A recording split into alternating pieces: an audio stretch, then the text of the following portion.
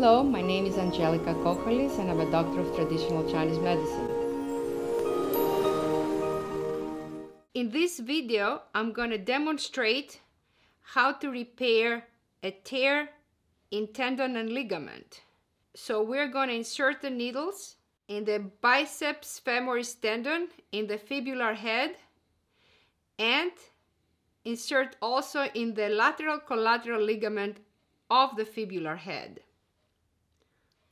I'm following the acupuncture meridian pathway and we are connecting lead A to the needles on a 2 to 100 dense dispersed cycle, which means 2 hertz and then 3 seconds 100 hertz for 30 minutes. And this is a method for medical acupuncturists or acupuncturists. So we use cotton and we disinfect.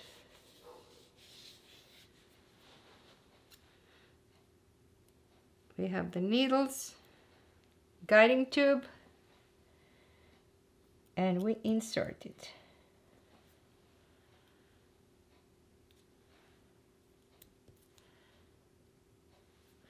This follows the meridian pathway and it's going to get the whole area.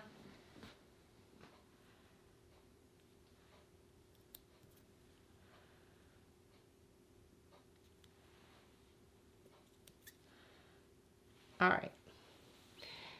So now we take the leads with the HANS, we turn it on off position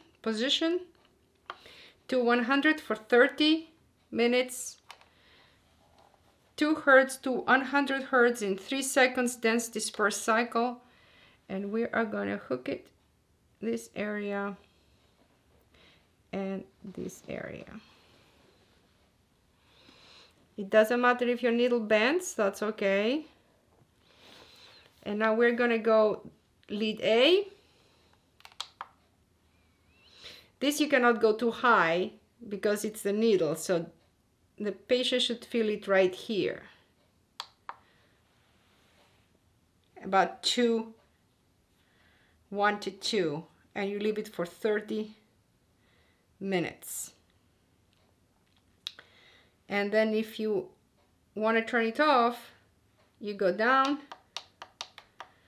and press the on-off button.